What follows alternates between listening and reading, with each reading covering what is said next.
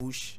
Same way we are in the back trying to push, but this thing just came in and I feel like, okay, I need to do something and put it out there for the people to see that, okay, then we are in a hardship, you know, and the so-called A-list artists, none of them is talking about it, and we feel like, no, we need to take it upon us to speak.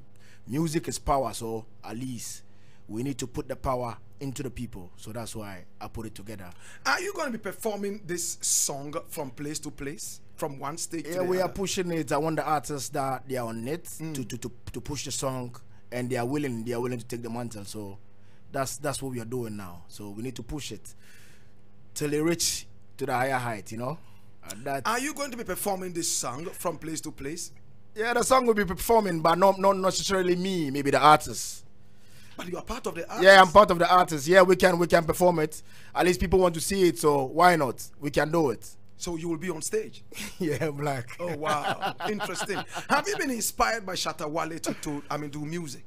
Oh no, I'm into music before I met Shatta Wale. This is something that maybe a lot of people don't know much about me. Okay. We were out before VIP in Nima. VIP came out 2008. Yeah. And we came out year 2000. That was 22 years or 23 years ago. Oh, you and who with came a group out? with a group named Aquantu4. Wow. Five of us at that time in Nima. Yeah, we have an album. Wow. Yeah, but you know, those days it's hard for you to like maybe be out there, but the people that know. So what were you doing in the group? Were you rapping? Were you rapping? Yeah, I'm rapping, singing, doing one or two, you know. Give me, I mean, one of the raps that you had with